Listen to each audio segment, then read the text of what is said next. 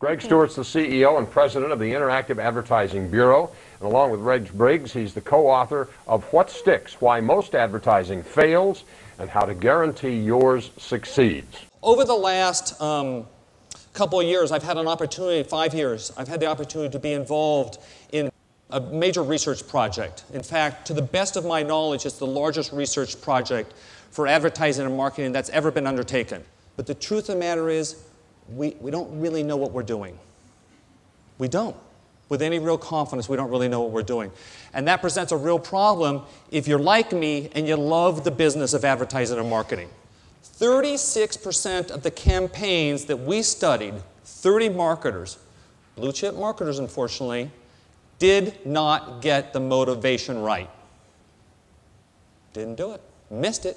We then found 31% who didn't get their message right. They didn't get it in a way that the consumer would hear it and interpret it and begin to change their attitudes or their behavior. And finally, 83% of the media plans we looked at we'd call seriously suboptimal. A lot of people just think they know what good advertising is, and I think at the end of the day it's that sense of like, I know it in my gut that gets them in the most trouble. Marketing has been very slow to respond. Very slow to respond. And I'm concerned that what it does is it makes us last in line. I had the opportunity to sit with the CEO of a major automotive company in the US. And I watched him ask his marketing person the same question 5 times. His question was, in essence, what do you mean we spend $100 million and we don't know what it does? And he kept coming back to it in different ways, and he still didn't get a good answer.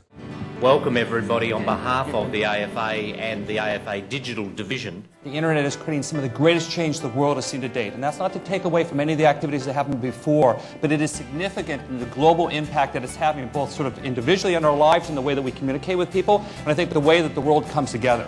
Change is happening. It's how we respond to that change is kind of the big issue, what we get into the book. You know, television, as it changes too, the VOD and other things, you know, marketers are just not prepared to understand what that new world's going to look like and how to operate effectively in it. Well, it violates my earlier rule, I realize, which is, you know, same budget, better results. This is less budget, better results. What if we'd increased that online? And what if we'd optimized against that in some way, such that we went from 2.5% of the budget to 6%. Using the same basic mathematics, Ford would have then sold an additional $600 million in retail level trucks. We found a number of them who had pieces of it, and that's what we aggregated in the book and have put together kind of a new approach. I'd like to communicate to marketers, right? There is a big opportunity to move our businesses forward.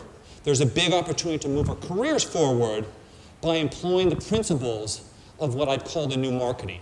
Think about this. What are the chances there could be a day where the CFO comes and says, geez, Greg, we got to spend more? Thank you very much. I appreciate your time today.